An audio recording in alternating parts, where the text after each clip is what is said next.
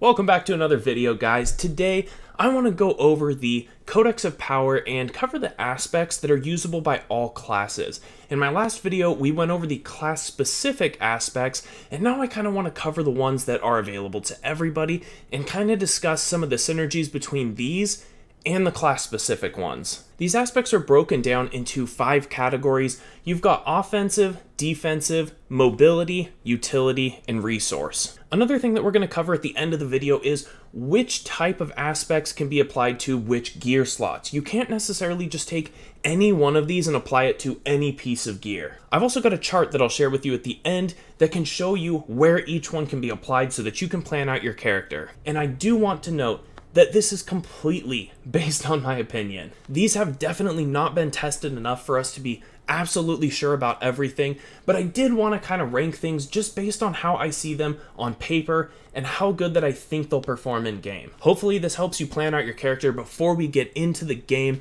Let's go ahead and get started with the offensive aspects. Alrighty, so to get started here, I have lined up each one of these aspects by their category, and I've ranked them based on what power I think they'll have. It's really important to note, though, that some of these are much better for specific classes, and so this is kind of more of just a general ranking of each one of the aspects. And so if there's one of them that's a little lower, but it happens to work out really well with your build, then that's probably going to be the one you want to go with. This is just kind of a general power ranking. So to get started, I do believe that the best offensive aspect that is available to all classes through the Codex of Power is going to be Edgemaster's Aspect. This causes our skills to deal up to 24% increased damage based on how much of our resource we have. So if you are at 100% resource, you're going to get the full benefit of the 24% additional damage. What I really like about this one is that it works for all classes. All classes have resource, you build it up, you spend it, but it also works even when you're not at full resource. So even if you're spamming your skills, you are still going to gain some kind of benefit from it. I'm assuming that the way it works is that if you were at, let's say, half of your resource when you cast your spell, I would imagine that you're getting 12% increased damage. Now, I haven't seen anything to absolutely confirm that that's true, but it kind of seems to make sense with the way that the item is designed. However, what I really like about this one is that it also seems to have synergies with some of the class-specific aspects. One example of this is the Elementalist aspect for the Sorcerer. Core and Mastery skills cast at or above 100 mana gain 20% crit hit chance. Now, by combining these two aspects, you're getting a pretty large increase to your damage, and on top of that, a much higher chance to crit. And so this definitely seems to not only work for classes, but also tie in pretty well with some other aspects. And for that reason, if you are not sure which aspects you want to go with out of the Codex of Power, if you're kind of having a hard time picking, I would say that just about for any build, I do think that this would be a pretty safe choice. Moving on to my number 2 choice for offensive aspects, I'm going to go with Rapid Aspect. Basic skills gain 23% attack speed. Now this is really good for some classes, however the reason I don't rank this at number 1 is that it's not really perfect for everybody. Let's take a rogue for example. Rogues just gain energy back. They're not really relying on using basic skills to gain their resource. Basic skills are just kind of something that you're throwing in either to cause enemies to be vulnerable or just because you're low on energy. Similar to the rogue, I don't think that the sorcerer would benefit in a huge way from having this, at least not most builds, because again, they are gaining their resource naturally and they're not really relying on casting basic skills to gain mana back. However, this is really solid for classes like Barbarian and Druid, who are really reliable on using basic skills to get their resource up. Especially in the early levels, the Druid is spamming so many basic skills just to try to get their resource up so that they can cast core spells. For them, especially in the early game, I think that this is just about essential. So if you are playing a Druid, I would highly recommend going for this. Even if you're playing a Barbarian, I would venture to say that it is a very strong choice. I also think that this is a pretty good choice for the Necromancer. However, they do seem to have a few more ways to gain essence back without entirely being reliant on primary skills. But ultimately, any class that is relying on their basic skills to gain resource would absolutely benefit from this in a pretty big way. And for number 3, I went with Aspect of the Expectant. This has a very good synergy with the Rapid Aspect. This is going to make it where enemies hit with basic skills increase the damage of your next core skill by 5% up to 50%. I think that the synergy between these two is pretty blatant. Faster primary skills means more damage for your next core attack. I honestly don't have too much more to say about this one. It works in a pretty simple way, and I really do like the synergy that it happens to have with the rapid aspect. Moving on to number 4, Aspect of Retribution. Now this is where I think that the offensive aspects kind of drop off a little bit. So distant enemies have a 15% chance to be stunned for 2 seconds when they hit you. On top of that, you're dealing 30% increased additional damage to stunned targets. I don't really think that the first part of this is super great. It's not bad because it's also kind of a defensive aspect in a way by locking down enemies that are at a range, but I think this is going to be much better for a class that is reliably stunning their targets. You don't want to rely on that 15% chance to stun enemies and then rush to them and try to do as much damage as you can in the next 2 seconds.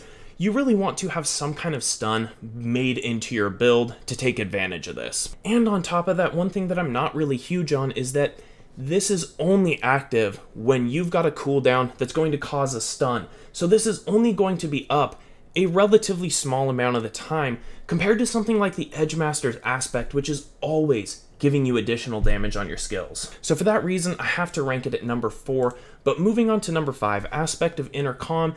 Deal 3% increased damage for each second you stand still, up to 30%. If I'm being completely honest about this one, I think that it incentivizes you to play the game in a suboptimal way. I could see this being okay for someone like a necromancer who's hiding behind an army of pets so that they're able to stand still for that long, but even then, to really benefit from the full effect, you have to stand still for 10 seconds.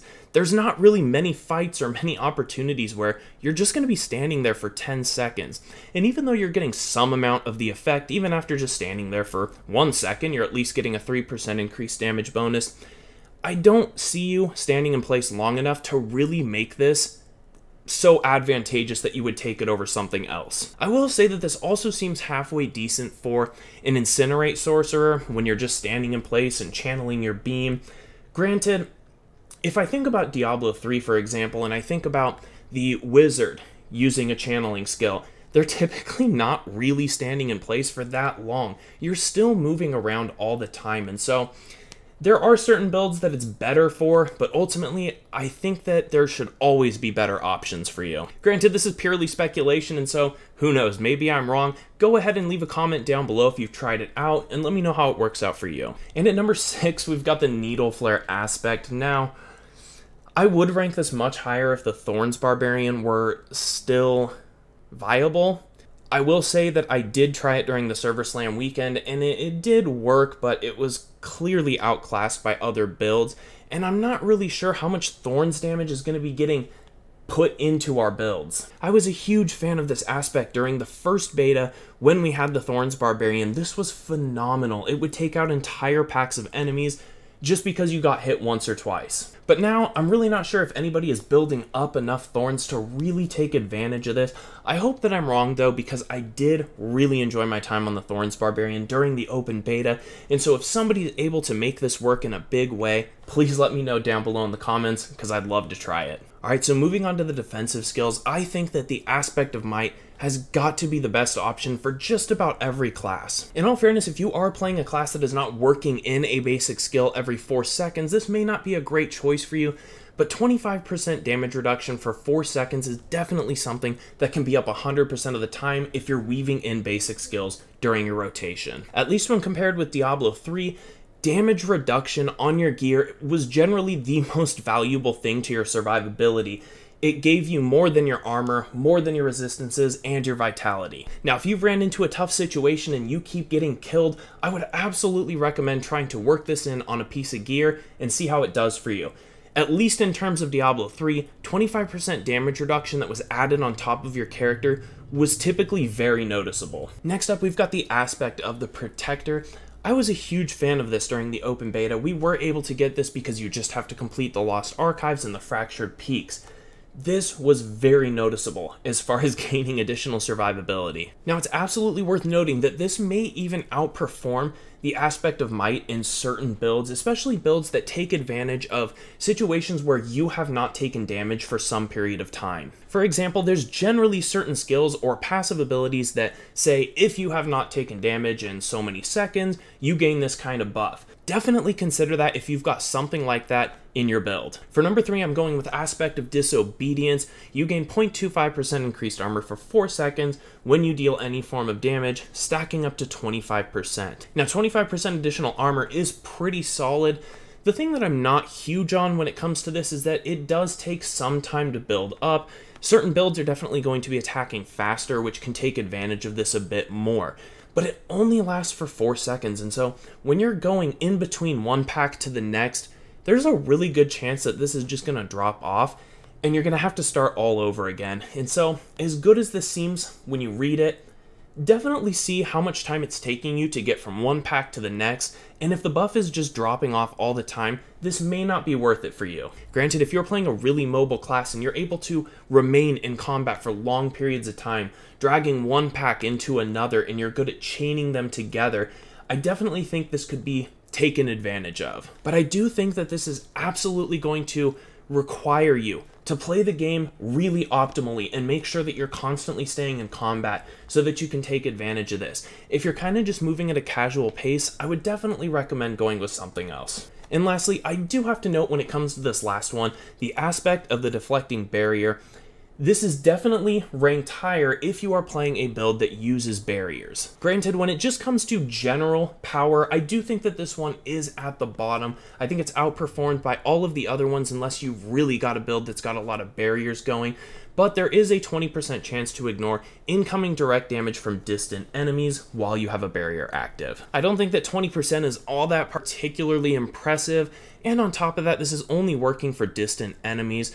And so this is definitely a very situational aspect. You've got to have that barrier. There's a 20% chance, and they've got to be distant. So you're just relying on so many different elements to really take advantage of this. Now, similar to some of the aspects that I had ranked a little lower in the offensive category, if you find a way to take advantage of this in a big way, let me know down below in the comments. Alright, so next up we've got the mobility aspects. There are only 2 of these. There are also only 2 utility and only 1 resource. So when we get down this low, it is a little harder to rank them because I'm just comparing one against another and trying to do my best to find out which one I think is going to outperform the other, generally speaking. So let's start with mobility. I think that the Ghostwalker aspect in general is going to outperform the Windstriker aspect. Granted, there are definitely builds that I do not think the Ghostwalker aspect is all that great in. Moving freely through enemies is kind of a big part of this. And so if you're playing a Whirlwind Barbarian, for example, you can just whirlwind through enemies, and so you're not really going to get trapped in a corner and just pinned there and taken out. For a class like the Necromancer, especially if you're not working Blood Mist into your build, this could definitely be valuable. Gain Unstoppable and get a little bit of movement speed. I don't think 10% is all that much. Granted, being able to move freely through the enemies and get yourself out of a situation where you're pinned could definitely come in handy. This also works great for classes like the Sorcerer. Let's say you're playing a little greedy, you're playing fast, you teleport right into a pack. Get that Unstoppable up and then just move out while your teleport's on cooldown. I definitely think that this can save your life in a tough situation. Alrighty, and so for the Windstriker aspect, I don't think that this is terrible necessarily, but 8% movement speed doesn't really seem like enough. When it comes to a legendary power, I want my character to get noticeably stronger. Just gaining 8% movement speed for 1 second after a critical strike just doesn't seem all that impressive. Of course, if you're getting a lot of critical strikes, it can go up to 6 seconds, but I don't think this is really adding a lot to your character. I would much rather take something that's just outright giving me more damage. Now in the end game, this could potentially have some value when it comes to speed farming builds, especially ones that are getting a lot of critical strikes. This could get you moving a little quicker from pack to pack, but I still, even in the end game, do think that it is going to be outclassed by other aspects. But if you try it out and it happens to really improve your character, once again, let me know down below. Alright, so next up is the Eluding Aspect. Becoming injured, this means you've gone below 35% health while you're crowd controlled, grants you Unstoppable for 4 seconds. This is on a 40-second internal cooldown. I really like this aspect. I would venture to say that outside of fighting a Shava, the only time that I ever died during the server slam or the open beta weekend was when I was stuck in a really long crowd control effect. These situations aren't particularly common, but I do think for people who are playing on hardcore especially, this will be a very important aspect to have on your character. It is possible during certain fights to get completely locked down and just stuck with nothing to do at all. On top of that, you get unstoppable for 4 seconds, which is pretty solid. If you really wanted to, this could also be paired with the Ghostwalker Aspect so that when you become unstoppable, that is procced automatically by going below 35% health, you can gain that movement speed and freely walk through the enemies to get to safety. Next up is the Aspect of Shared Misery. Lucky hit, when you hit a crowd control enemy, there is up to a 30% chance for that crowd control effect to spread to another unaffected enemy. I'm really not sure about this one. I do wonder if in group play it may be valuable if there's some kind of class or build whose entire purpose is just to lock down enemies while everybody else kills them. But generally speaking, I just don't see this one doing all that great. It kind of seems like some kind of offensive aspect in a sense, except it's not really adding damage. I do think it's just going to be outclassed by just about most of the offensive aspects, and so I'm not really going to give it a try unless somebody else happens to make it work in a big way. Alrighty, and for the resource aspect, we've only got one in the Codex of Power. It is the aspect of the Umbral. Restore one of your primary resource when you crowd control an enemy. I actually think this is pretty solid. One example of this that I think would do really well is as a sorcerer running in, you're using Frost Nova, there's already an ability that you can spec into with Frost Nova that's going to give you mana back for each enemy you hit. If you stack that on top of this, you're going to be able to gain a huge amount of mana back really quickly and crowd control enemies at the same time, preparing you for a huge burst setup. In general, there's just a lot of abilities in this game that can crowd control large areas of monsters really quickly, and I think that this can absolutely help to keep up our resource for just about any class that's using some form of crowd control that has an area of effect. I'm pretty excited to see what people do with this aspect because I definitely think it is going to be used by several classes. So one thing to really take note of is the resource aspect can only be applied to the ring, and so if you're going to use something like Aspect of the Umbral, be cautious because it's going to have to go on one of your ring slots,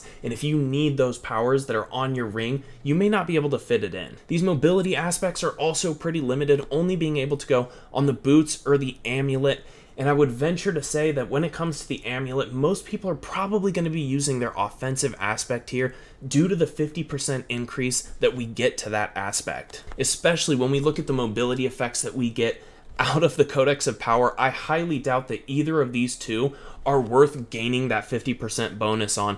I definitely think there are better options in the offensive tree for any build. I will go ahead and leave a link down below in the description to this document so that you can check it out and prepare yourself and kind of find out where you're going to be putting certain aspects to put your build together for Diablo 4. As always, guys, I genuinely appreciate you for watching. Drop a comment down below. Let me know which aspects you're excited for in the Codex of Power. What synergies have you discovered, and what are you planning on doing? And if you haven't seen it yet, check out my last video where we covered the class-specific aspects and which ones that I think are going to perform the best while we're leveling our characters. Really appreciate you all for watching, and I'll catch you on the next one.